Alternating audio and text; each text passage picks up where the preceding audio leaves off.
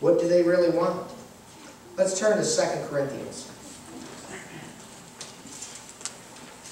2 Corinthians 3 and 18.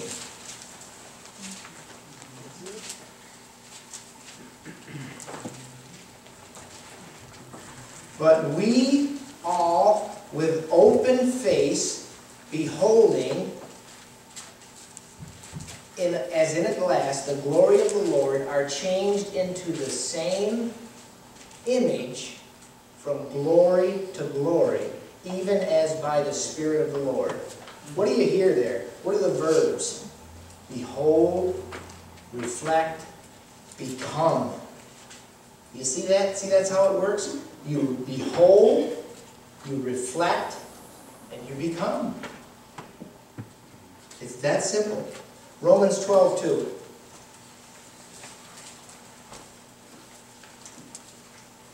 Romans 12:2. And be not conformed to this world, but be ye transformed by the renewing of your mind, that ye may prove what is that good and acceptable and perfect will of God. Isn't that what we want? Amen. What does God's glory deserve? What does it deserve? Reverent obedience? Mere acknowledgement? Who? Turn to Exodus 25.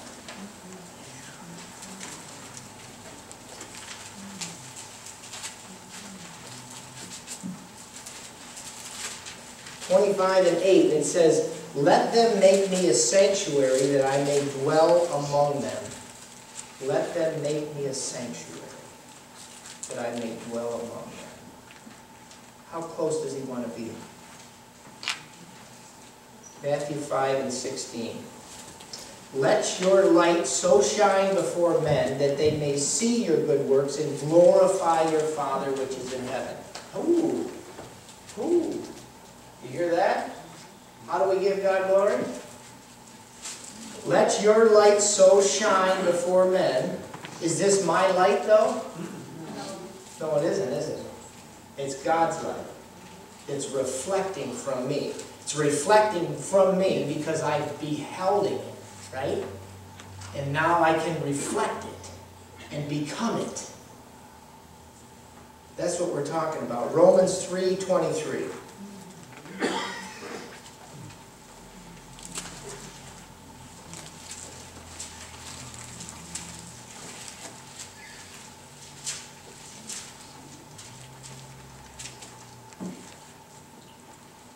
What does that say?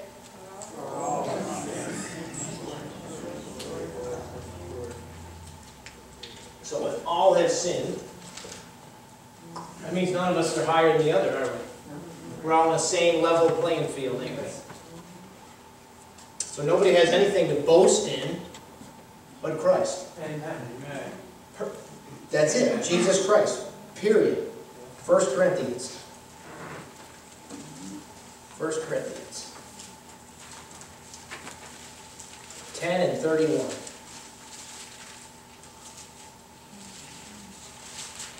So this, brothers and sisters, is something I struggle with right here. This verse. This verse bothers me. Okay? I want to let y'all know that. Whether therefore ye eat or drink or whatsoever ye do, do all in the glory of God. You want to know why this verse bothers me? Because I have a terrible battle with coffee. I struggle with coffee. I love coffee. I've laid it down, but I lust for it. I guarantee you. I drive by a Dunkin' Donuts, I crack the window and I go, when I drive by the place. I do. I'm telling you serious stuff. And I think this is really important, because why did God say this? He didn't have to qualify. Whether therefore ye eat or drink or whatsoever ye do, do all in the glory of God. He qualified whether you eat or drink. Now, I'm not trying to put anything on you guys. I'm just talking about myself. Whether you eat or drink. You know, when I got my son his first car, and only his first car, it was an old Ford Probe. I don't know if you remember what they look like, the wedge. But I can remember saying to him, be careful driving that car. You know, out on the road, be safe. And whatever else you do, be safe. But what did I say? I said, be safe in that car, right? Because if you're not safe in that car, the rest of it isn't going to matter, is it? It's not going to matter at all. If we're going over and anybody needs to leave, feel free. Okay, because I got just a little bit more and I'm going to go for it. Because this is Sabbath and I got nothing else to do. But if you got to go ahead. Okay? Don't feel like you can't. Anyways, I want to read something to you guys. And this is from my favorite author. And it comes from Counsels on Diets and Foods. Okay? It says, the fear of the Lord is the beginning of wisdom. Those who overcome as Christ overcame will need to constantly guard themselves against the temptations of Satan. The appetite and passions should be restricted and under the control of an enlightened conscience, that the intellect may be unimpaired, the perceptive powers clear, so that the workings of Satan and his snares may not be interpreted to be the providence of God. Many desire the final reward and victory which are to be given to overcomers, but are not willing to endure toil, privation, and denial of self, as did the Redeemer. It is only through obedience and continual effort that we shall overcome as Christ overcame. The controlling power of appetite will prove the ruin of thousands, when, if they had conquered on this point, they would have had the moral power to gain the victory over every other temptation of Satan. But those who are slaves to appetite will fail in perfecting Christian character. The continual transgression of man for 6,000 years has brought sickness, pain, and death as its fruits. And as we near the close of time, Satan's temptation to indulge appetite will be more powerful and more difficult to overcome. That's powerful. Turn to Matthew 15:11. Because whenever somebody says what I'm saying, they go to this verse. Okay? 15:11. And it says, not that which goeth into the mouth defileth a man, but that which cometh out of the mouth, this defileth a man.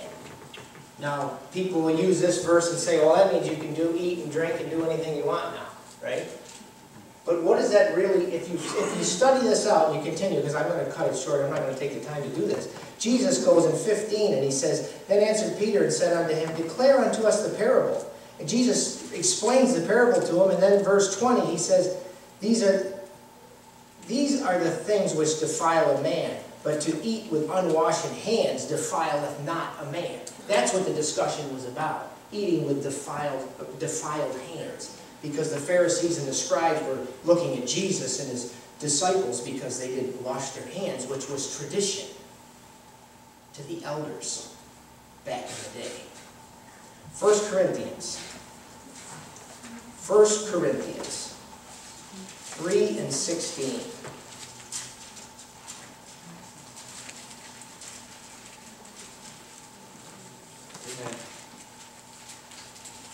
Know ye not that ye are the temple of God, and that the Spirit of God dwelleth in you? If any man defileth the temple of God, him shall God destroy. For the temple of God is holy, which temple ye are. Which temple ye are. Amen. 1 Corinthians 6:19. What? Know ye not that your body is the temple of the Holy Ghost, which is in you, which ye have of God, and ye are not your own? For ye are bought with a price. Therefore glorify God in your body and in your spirit, which are God's. Not you are God's, but they are God's.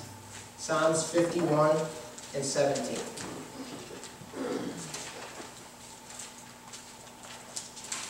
51:17 says, the sacrifices of God are a broken spirit, a broken and contrite heart. O God, thou wilt not despise. And wrapping up, Isaiah 43:7. Isaiah 43:7.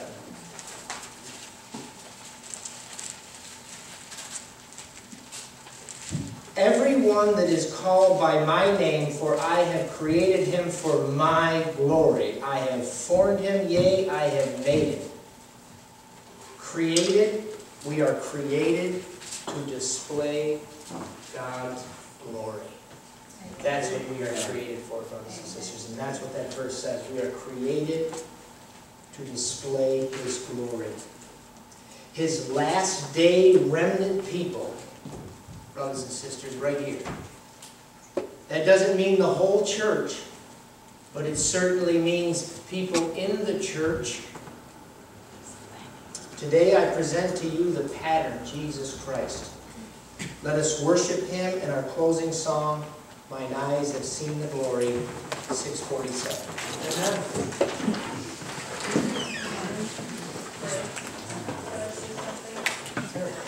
Yeah, I'd like to remind everybody again that we have some books that will augment what Ray has said in his sermon, and they're right on the other side of this wall, and they're labeled. And also I'd like to say that we have a lot of new DVDs and materials that I brought in just this morning, so that are on this wall. So come in and see what we have. Thank you. Amen.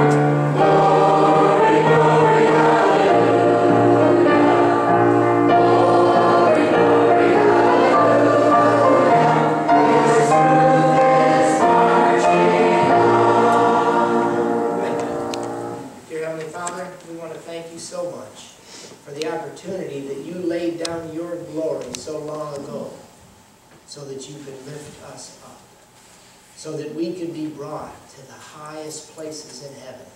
Father, this is an amazing work that you have done for us, that you are doing in us, and I pray that we will be receptive, we will hearken to your voice, we will listen intently, and learn the things that it is that you're trying to show us, that you're trying to teach us, so that we can vindicate you in your word and finish this thing and go home once and for all. Amen. Lord, I ask you to bless this people as they leave today. Keep them safe and bring them back next Sabbath. In Jesus' precious and holy name.